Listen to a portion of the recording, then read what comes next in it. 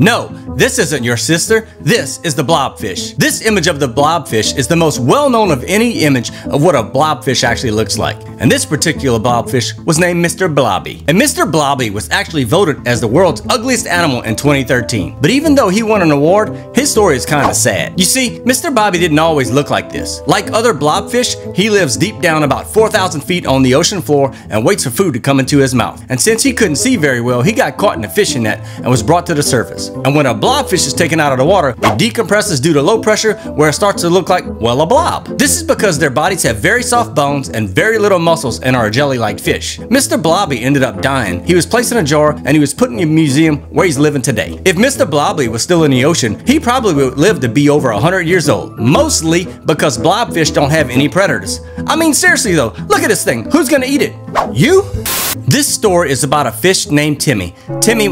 Oh wait, never mind. Timmy died. This story is now about the frogfish. There are over 50 species of frogfish, and they are members of the anglerfish family. These things are very awkward looking little things and are often mistaken, well, for basically anything. They are masters of disguise and are ambush predators. They sit and wait sometimes their cover's blown. But when things do work out for them like it's supposed to, they will swallow almost anything that comes close, including other frogfish. Just like the anglerfish, they can have these little blings that attract prey. Frogfish are not very good at walking, swimming, or even sometimes hiding, but they do have one of the fastest bites in the animal kingdom. Their mouths are so big they can even eat things as big as themselves. If you think clowns are creepy, then this little thing is probably gonna freak you out even more. The Mantis Shrimp has some pretty unique eyeballs. Imagine colors that you can't even imagine. Now do that 9 more times and that's what a Mantis Shrimp sees. But oddly enough, the Mantis Shrimp is pretty bad at discerning colors that humans can see, which is probably why it dresses like an idiot. Kinda like clowns.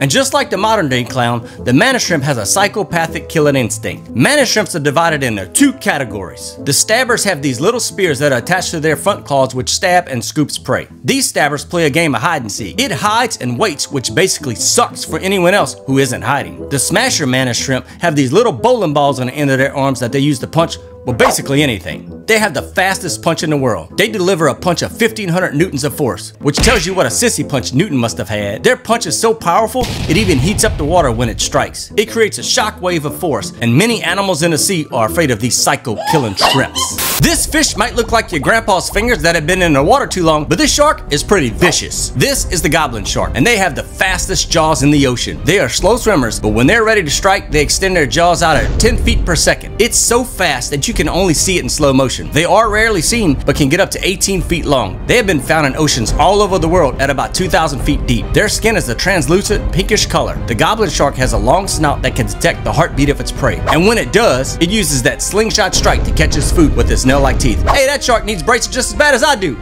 What if I told you that this shark was over 500 years old and is older than William Shakespeare? Let me explain. You see, these sharks in Greenland are what scientists have known to be the oldest living vertebrate in the world. Greenland sharks are pretty ugly and weird looking creatures. They have long, thick gray bodies with a short, round nose on their head. This one shark is about 18 feet long and has been studied for years by scientists. Scientists have found a way to predict the age of the shark by studying their eyes. The size of their eyes compared to the size of these sharks' bodies help estimate the age. And since Greenland sharks grow about 1 centimeter a year, this particular shark, who we will now call Romeo, is estimated to be about 512 years old, which makes it being born before William Shakespeare. These sharks are slow swimmers and spend most of their lives swimming around looking for a mate. So my only question is, looking like that, can this Romeo find his Juliet? This is the closest thing to what we think the Kraken would actually look like. This is the giant squid. In 1976, the USS Stein was attacked by an unknown species of giant squid, and in 1978, the rubber coating of the sonar dome was damaged by multiple cuts over 8% of the dome's surface. Nearly all of the cuts contain remnants of sharp, curved claws found on the rims of suction cups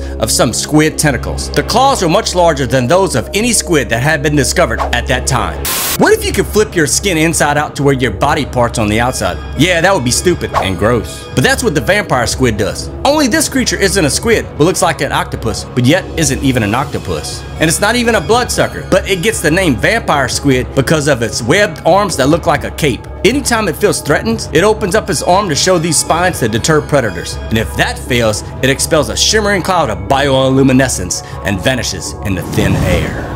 This is the Slenderman of the ocean, and it's even creepier than Slenderman. This video is taken from deep down in the Gulf of Mexico and shows this alien looking squid. This is a very rare type of squid and grows up to 20 feet long. They slowly swim and drag their long creepy tentacles across the sea floor, and when they touch something, they snatch it up. These fish come in all shapes and sizes of ugly, like a rainbow of ugly. These are the female anglerfish. The male anglerfish is much smaller than the females, like a tiny little baby. When it's time to make more uglies, the male anglerfish will attach itself to the female by biting her. Then his face is digested and he fuses with the female until not much is left. So the female ends up looking like this. Hey, pretty lady. What makes an anglerfish special is their ability to hunt. They have these little neat things that they wave in front of their mouths to attract their prey. It might look like a worm, a pom-pom, or even a little hat feather. And if that prey gets too jealous of the bling, they're gobbled up. The deep sea anglerfish collects glowy particles in its wavy thing on its head. This creates a tiny little light on its head because it's super dark deep down where they live, and someone has to light up that pretty little lady.